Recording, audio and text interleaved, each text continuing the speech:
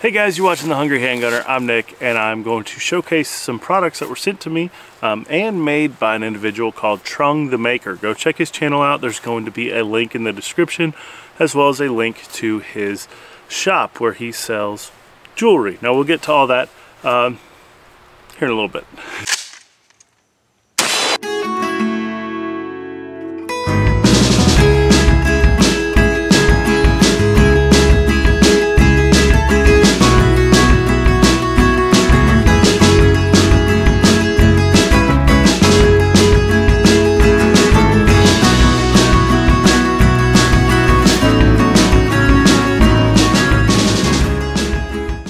You guys know that I like my CP33 and all that good stuff, so he has made it very easy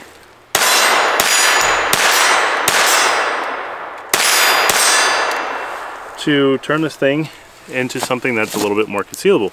So we're going to keep playing with it a little bit. This is one of my first times shooting it without a suppressor. Was traveling, can't take the suppressor across state lines, so it's at the gun shop for safekeeping, and I haven't picked it back up. So several things here. We're going to finish off this mag and just have a good time. You guys know I like the cheek pistol thing. Shout out to Rhett Newmare. There'll be a link to his channel, Demonstrated Concepts, down in the description. He's the one that came up with this monstrosity.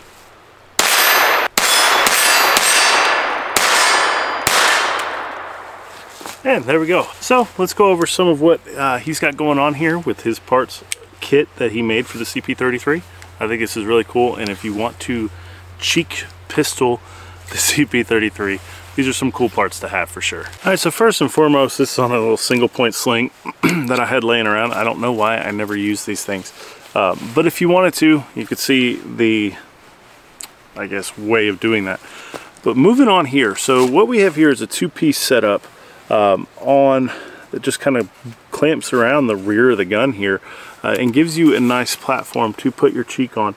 It's certainly more comfortable than putting it on the rail, so there is that. Now built into that, he had a QD spot for a sling, which is how this one was affixed. Now ordinarily when I'm shooting my CP33, I have the suppressor on there, so my hand never really gets near the muzzle because, you know, I got another 8 inches of whatever going out the front end there, but he has a hand stop. You do lose the front sight when you put this hand stop here. However, you're already going to lose the rear sight anyway by putting this piece on, so it's not really a big deal, at least it wasn't to me. The other thing is, if you're using it as a cheek pistol, you're not going to be able to use those iron sights anyway, so not a huge deal. The other thing that he included is this brass deflector right here that just goes on across the rail so that you could use this left-handed, which we are going to try here in just a second. If you have a CP33, chances are your CP33 is much like mine in that it really slings brass. If people are standing further down, they can probably attest to that. So we're going to load up another mag, and I'm going to try it left-handed, and hopefully this works. I'll have iPro if it doesn't, but you guys are seeing it first. This is my first time playing with this. So very cool indeed. I love seeing innovation.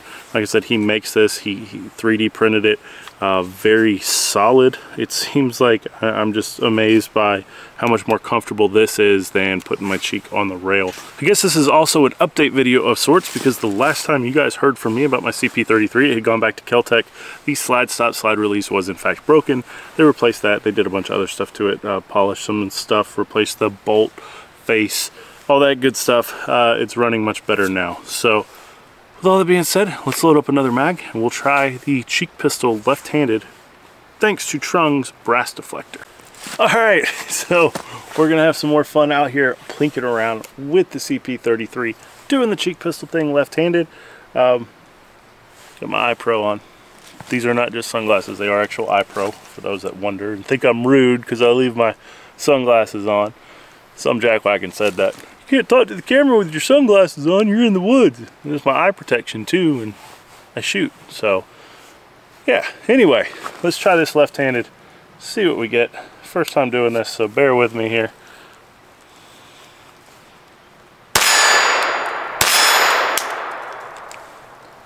Malfunction. Could be ammo related. I'm using really crappy Winchester 22. This gun is not a big fan of it. Yeah, I didn't even pick one up there. we'll see. Could be the way I'm holding it too. You just never know. All right, give it another go here. Let's reach further out.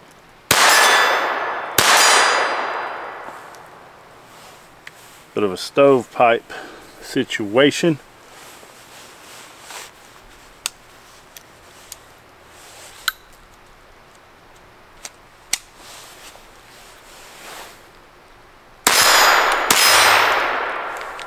Yeah, so it's not the way I'm holding the gun. This ammo is really not agreeing with this thing. I should have brought some different stuff out, but alas, I did not, because I haven't learned yet, apparently. I just want to make sure it wasn't the way I was holding it. It doesn't seem to be. I haven't eaten any brass yet, so there is that.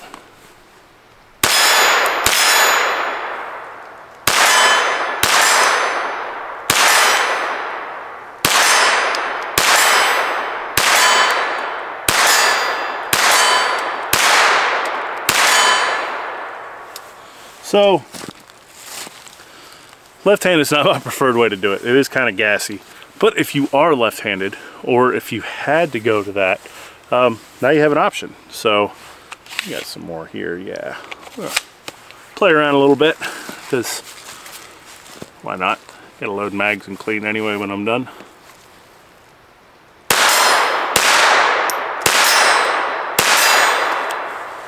We'll move the camera so you guys can kind of see what we're doing here. So, I know people are going to say, well, the cheek pistol thing looks dumb. Yep, sure, I'll give it that. We're shooting that further steel silhouette, which I can hit this way. Takes me a little bit longer to get on target. I have a lot more stability doing the cheek thing. If the gun will run reliably, that is.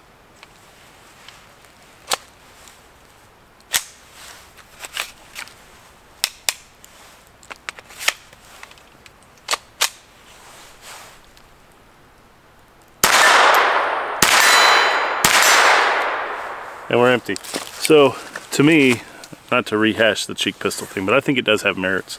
And it is a really cool system that Rhett came up with. So I think it's really, really cool, number one, that Trung came up with these parts.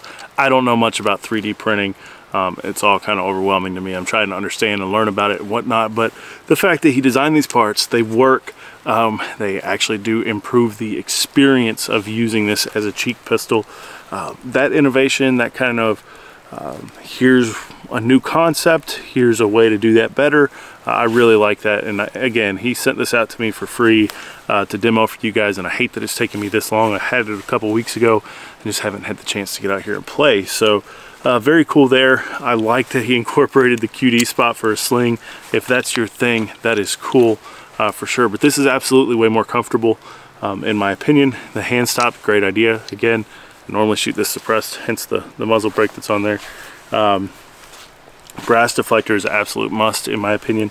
I'm going to shoot it some more and see, you know, just kind of how it's kicking the brass, if that's going to make it a more pleasant experience for other shooters, you know, online with me or whatever, when we're out having a good time. But I think that if you want to be able to use this thing left-handed as a cheek pistol, I think that's pretty much a must. So very cool there. An absolute fun gun. It's a little bit ammo sensitive. I'm not ready to give you the full review yet.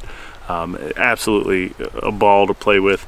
I just wish it was a little bit more accepting of different ammo. So I understand CP, competition pistol, is what Keltec was going for, but for me it's pretty much a varmint gun. It has one squirrel kill. So there is that. Again, huge thank you to Trung for sending that out, man. I appreciate it. There's going to be links to his stuff down in the description. Please go check him out, as well as Rhett Newmayer. He deserves a lot of credit, I think, for coming up with that awesome way of shooting. That's cool. It saved me at least 300 bucks from putting a brace on this. There's no reason to for me if I can do what I'm trying to do like that. So not for everybody, very niche application, I'm sure. For what I do out here, it works very well though. So I'm going to go ahead and roll my credits for my patrons and channel members. These guys rock. They make it a lot easier for me to get out here and do content. Truly, thank you guys.